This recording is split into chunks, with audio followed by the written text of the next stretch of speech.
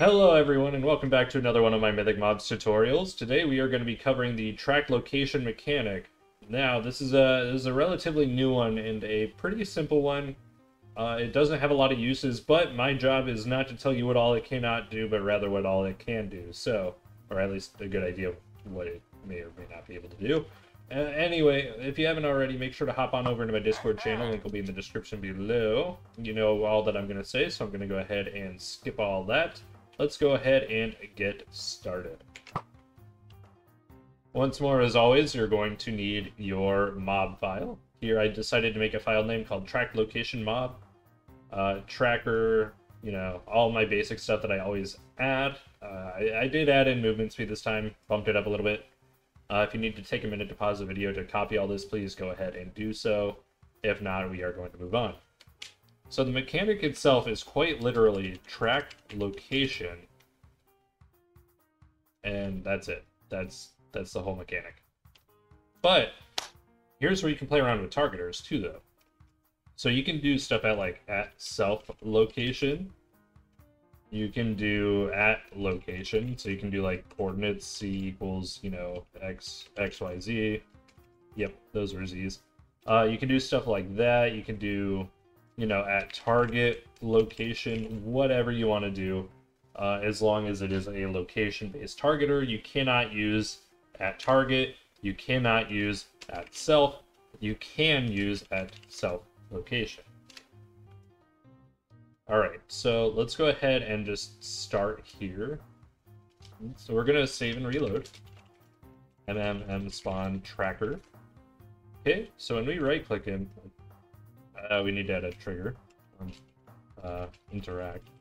Okay, let's go and reload again. Now, if we right-click him... Alright, Moosh, what happened? Well, nothing happened. That's the fun part. Let's go ahead and get rid of him for the time being. Because now is where we can actually play around with various things. But now, one thing I do want to let you all know, this, I'll even put it in a note down here that you all can copy.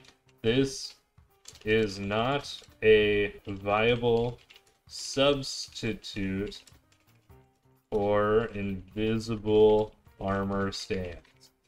Now, why am I saying this? Well, that's because you can use at self-location or track location for a lot of things, but you cannot activate skills that activate or do kind of area of effect based stuff at track location. Because this is still going to be a location based targeter, you are going to be limited on what all you are capable of using.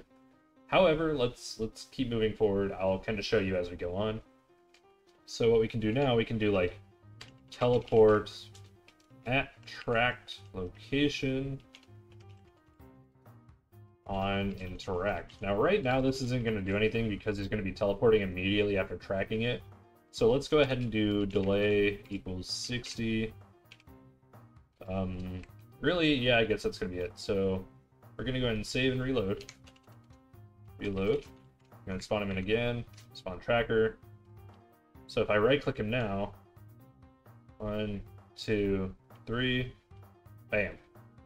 He kind of teleported back to where his track location started. So it's going to be about right where my cursor is. Yep.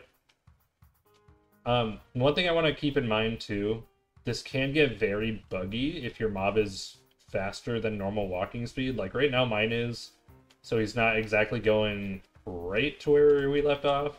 For example, that red marker there. It sometimes works, sometimes he ends up a block or two away. It's really finicky, so use this with a grain of salt. Don't try to use it to be super precise. It might not work, especially if you're using at self-location. Now, if you specify a normal location, like location coordinates equals x, y, z, you'll probably be okay because at this point he's teleporting exactly to those coordinates. When you use like at self location or target location, it tries to get as close as it can to a certain point on the entity.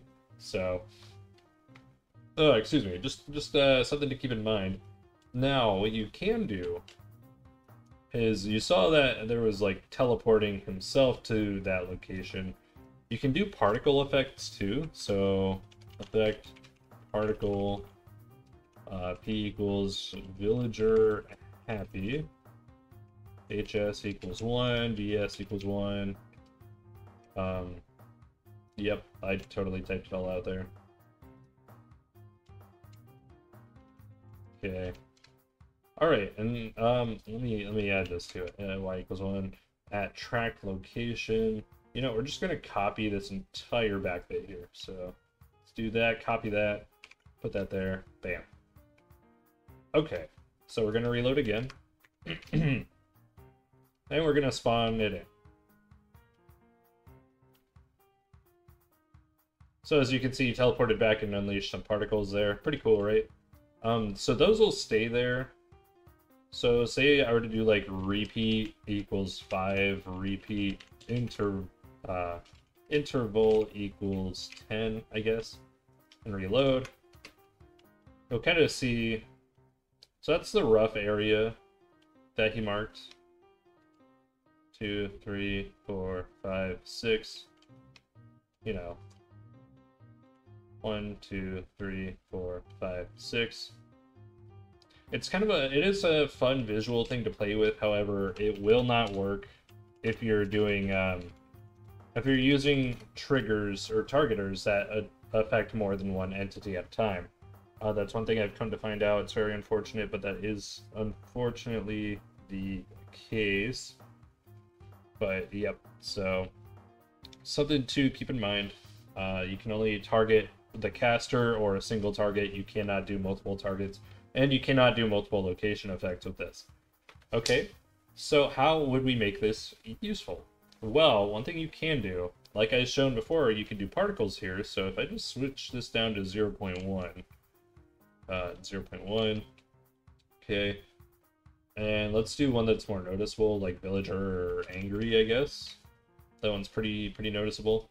What you can do is you can summon an armor stand there to do some kind of ability. So like tracker helper, I guess. Let's go ahead and do a fast forward here.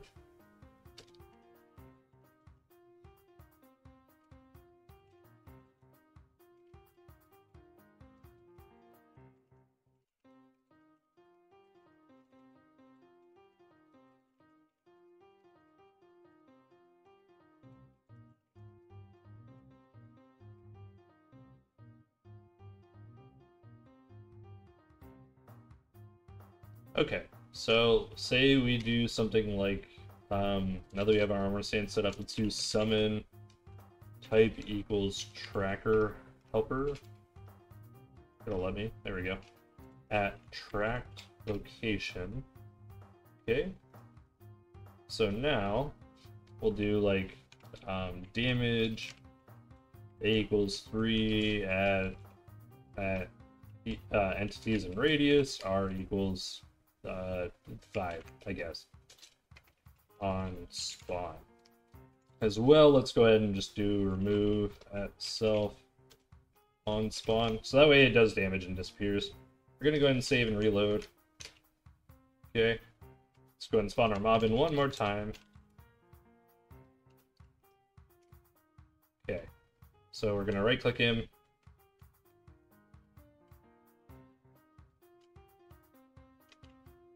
Okay, so sometimes I mess up. I didn't even add a thing here on interact, and let's go ahead and add that delay too, so that way we know what's going to be going on, because this is going to happen instantly if we don't. So delay equals 60. Okay, let's reload again. Try this one more time. Bam. So if we're standing like close to this, I'm in God mode. There we go. Bam. So as you can see, I'm taking damage now. It's like kind of like a landmine going off. However, keep in mind, it is the armor stand doing the damage, not the zombie. So that's something to keep in mind. Using at origin targeters will not work. You need to summon an armor stand there. Or if you are an advanced user, you can also use Totem Mechanic. So I'll even write that. Totem Mechanic is a viable option for tracked location, because anyone who used the totem mechanic knows you also use this as a location mechanic. It'll put an invisible entity inside of a location, and then from there you can do that origin or entities and radius and whatnot. However, track location itself does not serve as an origin point. I'll even throw that in here too. Tracked location does not serve as an origin point. Okay, so that's pretty much the gist of this one. Go and do that. Okay. So really, that's all I have for you. Sorry, this seemed like more of a lackluster letdown of a tutorial, but I have gotten a few questions about this one, and I wanted to kind of inform you all of how it works. It works very well when targeting at self or at target. However, it does not really target multiple entities as well as origin. Neither of those are going to work. You need to make sure you're using single target or location targets. Again, sorry, it's kind of a probably disappointing tutorial, but I figured it'd be better for everyone to know what all you can and can't do with it, as that is what my tutorials are here for. So if this tutorial at least inspired you or you found it helpful, please make sure to give me a like, a thumbs up on this video. It will help me out greatly. It'll also help kind of get my videos across to more people wanting to learn, so you help me help others by giving me that big thumbs up. So I would very much appreciate that. As well, make sure to subscribe if you haven't already. More, content to come in the future. Hopefully here soon. I'm going to be covering mods too. Wouldn't that be exciting? Dr. Moosh is actually going to be Dr. Moosh. Anyway, I'm going to go ahead and let you all go on that note. So thank you all so much for watching, and I can't wait to see what you come up with in the future.